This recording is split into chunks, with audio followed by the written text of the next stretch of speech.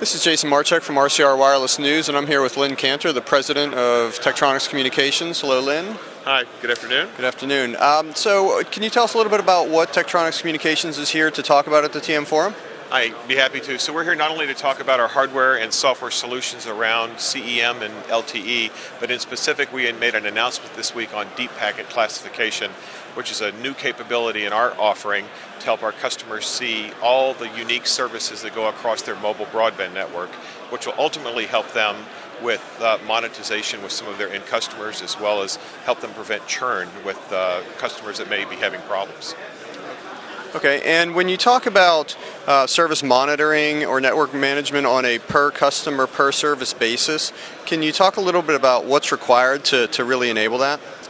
I'm happy to. So at the end of the day, in today's LTE environments or mobile broadband environments, being able to get resolution or visibility down to the individual subscriber is becoming significantly important to the carriers. So being able to get access to that or data or that visibility through the network in some means is critical. We happen to do that through the use of hardware and software probes, monitoring the network for our customers in real time and being able to get the resolution down to an individual person or their device, whether it's an air card, whether it's a tablet or a handheld, and being able to track the performance of that customer's experience on the network for voice, video, and data in real time, capture their experience, and also be able to database it in a way to help the carriers see performance trends. So the net answer is in real-time hardware and software probing to capture the actual experience of the customer is really critical in unlocking the value in a mobile broadband environment.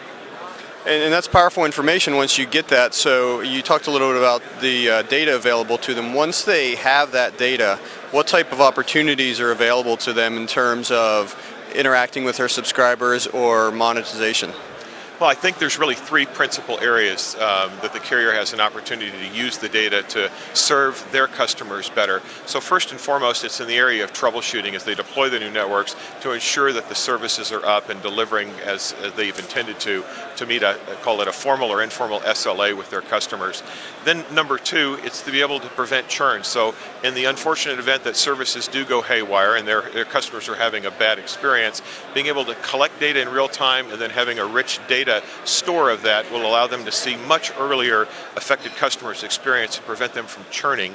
And that's all about making sure they don't lose valuable customers once they've added them to the network. And then I think the third, which is of most importance to carriers today, is taking the opportunity to look at that data in a way that they can see upsell opportunities for their customers. Be able to look at the services that they've opted for, the kinds of packages or use of the data on the network that helps them shape the kind of packages that could be logical for an upsell opportunity. Thank you very much.